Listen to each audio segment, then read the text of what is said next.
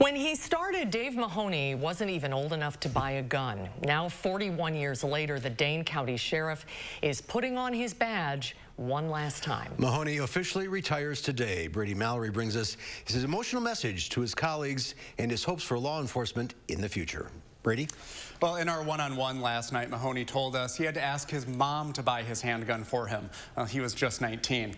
A lot has changed since then. He's worked as a detective specializing in areas of domestic violence, narcotics, and homicide. As Dane County Sheriff, Mahoney pushed hard for better treatment for those battling addiction and mental health issues and a new jail. Today, his colleagues had a going-away party for him. Mahoney says he'll miss them the most. I want to thank each and every one of you for your dedication and commitment to serve. This is a difficult time, but it's one we will weather together. Mahoney says law enforcement will have to embrace changes and reforms in the 21st century. He says he doesn't see that as a challenge, but rather an opportunity. Incoming Sheriff Calvin Barrett is officially sworn in on Monday.